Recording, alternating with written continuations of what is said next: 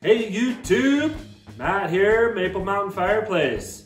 Hey, today we're gonna be putting in this Nectre wood stove. We're gonna show you step by step with the pipe, the installation, how the whole stove goes together, and hopefully you can DIY.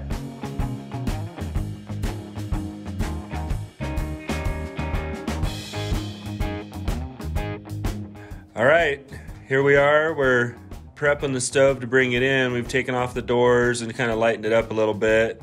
We're protecting it with a nice drop cloth so we can roll it in. And now here we have it set in place, making sure we have the clearances we need.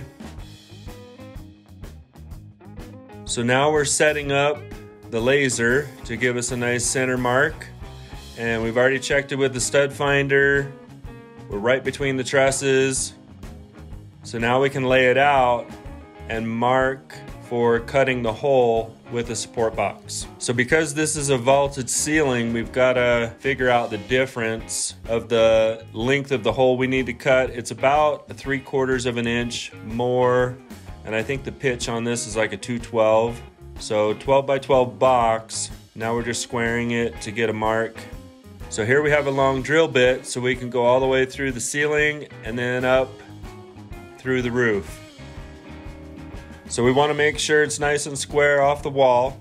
So we've got a large carpenter square, and then we're just using a pencil to mark out the measurements for the ceiling support box. And again, on the upside, we've added about 3/4 of an inch, but that could change depending on the pitch of your vaulted ceiling. So we got a multi-tool. It cuts a nice clean hole. It's pretty easy in drywall, and because it's vibrating, it's not going to cut your wires if you end up hitting a wire. But the secret to not hitting a wire is just barely penetrate the drywall as you cut. All right, so we're taking out some of the insulation, and we can always put that back in when we're closing it up.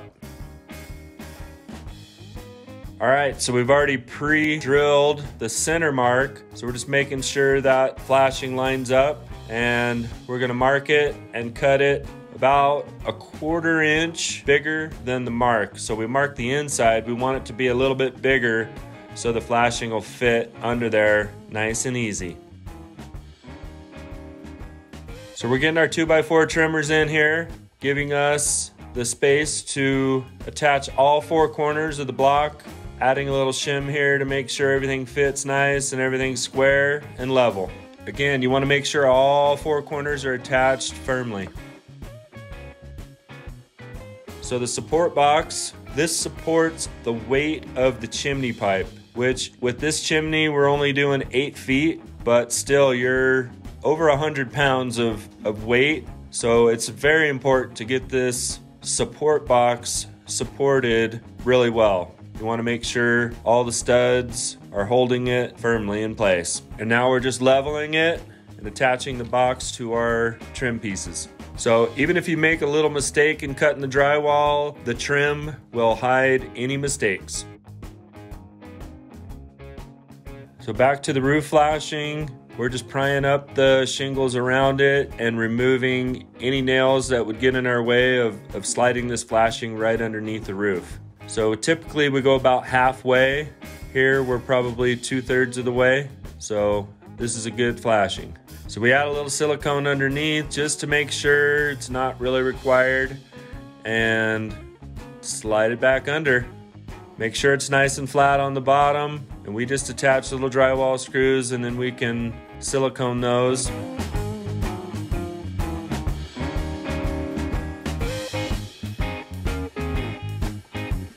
So the first section of pipe here, we're attaching the bracket that actually supports the pipe, and you can see the black fitting there. That is your stovepipe adapter.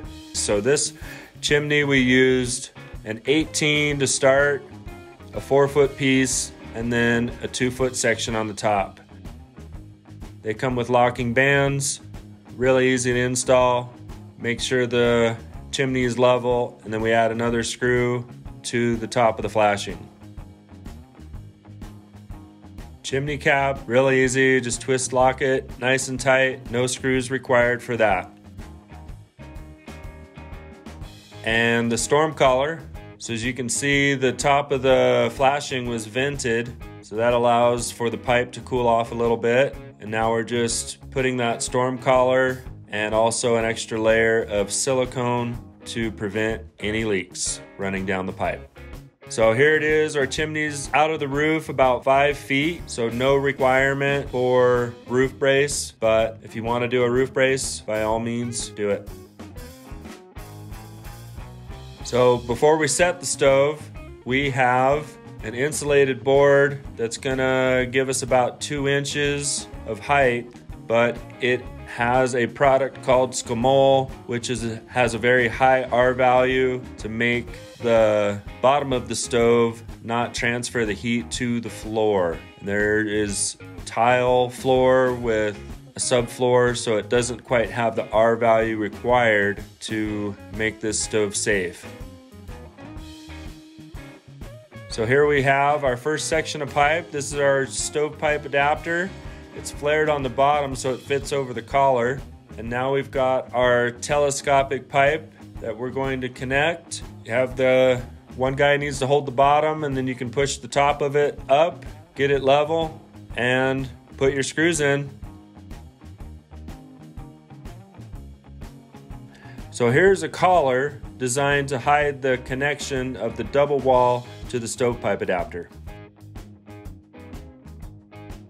And now we're just setting up the stove. We're putting the doors on, the oven door for the bottom, and the adjustable grills for the oven. This is a side refractory that's actually a steel plate, 1/2 inch thick for each side. And the baffle, it just allows the stove to heat up more evenly and efficiently. Thanks for watching our video. As you can see, this is a nice stove. It's very unique with the oven. You've got a good cooktop.